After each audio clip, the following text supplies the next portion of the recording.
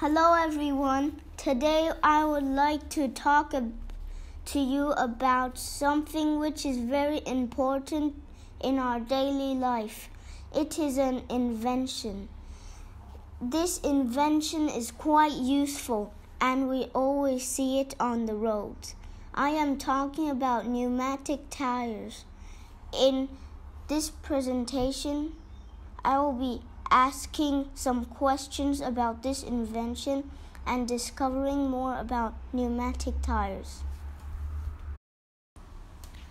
First question, what are pneumatic tires? A pneumatic or air-filled tire is made of an airtight inner core filled with pressurized air. A tread usually reinforced with the steel belting or other materials cover this inner core and provides the contact area with the road. Second question, who invented pneumatic tires? In 1887, John Dunlop developed the first practical pneumatic tire for his son's tricycle, tested it, and made a patent on December 7, 1888.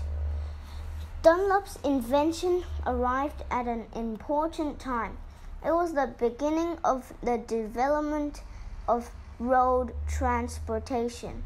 The first commercial production of pneumatic tires began in the late 1890s in Belfast, Ireland.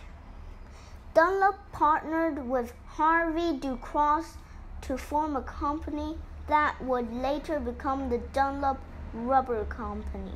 This company is also famous for making tennis balls and Formula One tires. Wow, that was fast! Third question, what is the Industrial Revolution? The Industrial Revolution took place from the 18th to the 19th centuries. It was a period during which rural societies in Europe and America became industrial and urban. Fourth question, do you still use pneumatic tires today and why are they still important? Pneumatic tires are used everywhere and continue to be the main type of tire in all countries in the world. We can see them from smaller to larger vehicles. Some of them contain tubes inside the tire, but it is also possible to have tubeless tires. In addition, there are other types of tires which are called solid tires.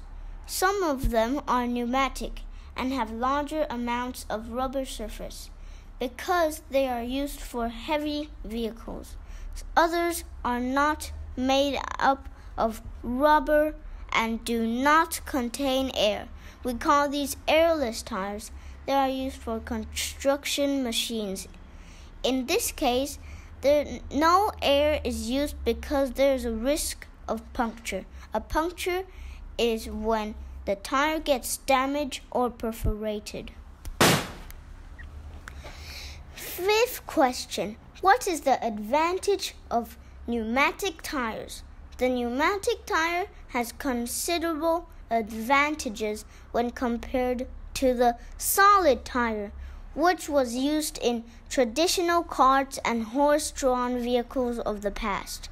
The main advantage is that the pneumatic tire absorbs all shocks and makes the driving smoother. Sixth question, what is the future of pneumatic tires? Recently, a famous French tire company called Michelin invented a tire which does not need air and can be recharged rather than thrown away. Isn't this amazing? Wow! Thank you for your attention. I hope you enjoyed my presentation. Do you have questions?